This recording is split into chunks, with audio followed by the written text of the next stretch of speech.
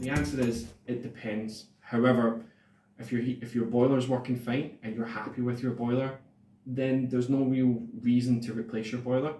If you are looking to partially decarbonise your heat, we would recommend a hybrid system where the heat pump and the boiler are working hand in hand. So your heat pump is running as your lead heat source, and that will operate the majority or all of the year depending how it's been sized, and your your boiler kicks in whenever it needs a little bit of heat. Now, in terms of ripping out a gas boiler and putting a heat pump, we don't recommend that. Certain measures have to be put in place to ensure that, for example, pipe sizing, checking the radiator sizing, ensuring you have sufficient electrical load, etc. However, if you're looking to do your part to decarbonise and you have a property that's suitable for it, a hybrid solution is a good way